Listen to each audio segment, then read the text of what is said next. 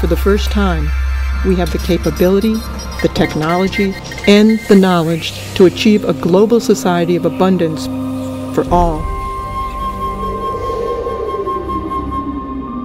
The question is, what kind of world do we want to live in?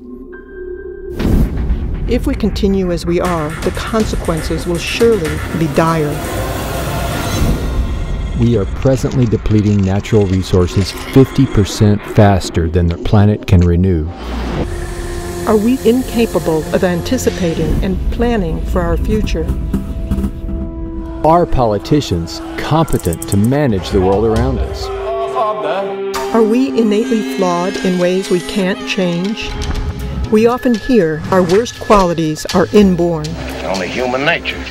The culture doesn't know any better. They don't know what forces are involved in shaping human behavior. Therefore, they say that's human nature. That's where they're wrong. So the science of behavior needs to be applied like the sciences of physics, chemistry, and biology have been.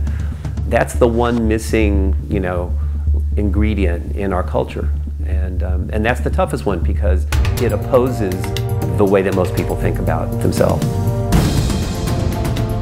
If the surroundings that establish our values remain unaltered, the same behaviors will persist. If you made a movie as a present-day culture, in the future it would be a horror film. Savage. Saving the planet, they want their money. Every institution that we live in is corrupted by money. It's a fiat system that we operate under, and it's actually someone punching numbers on a computer somewhere.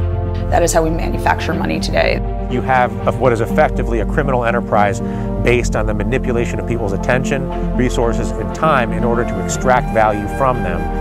They're stealing money from us that way. They're stealing the result of our efforts and our labor.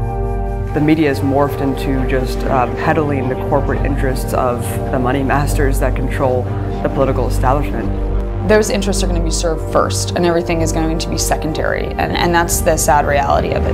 The 40 to 50% of the people in our criminal justice system are black men, and black men make up roughly 5% of the nation's population. And I think people can discuss and debate the causes for that, and this goes to everything from institutional racism, policing practices, and that, but I think at the end of the day it all boils down to class, as I think that the reason racial minorities are disproportionately incarcerated is because they're also disproportionately poor.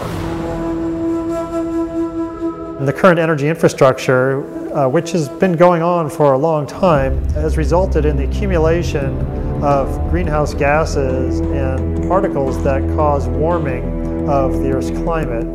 And the Earth's climate is warming at a rate faster than any time since deglaciation from the last ice age. We're seeing this environmental damage on the Earth created by humans, but we see it from a cosmic perspective, means that it's just not something that we can ignore. The planet is responding to the presence of humanity. If you were to integrate the cost of war, the cost of pollution, the cost of environmental disruption, a gallon of gasoline would cost between $15 and $20 a gallon. We have to realize our planet does have a certain amount of regenerative power. There is a limiting carrying capacity, though. There's no end to the possibilities of the civilized world. It hasn't even begun yet. There's no limit to the possibilities of science and technology in the near future. We have to reclaim the environment and human beings as well. That's what the Venus Project is about.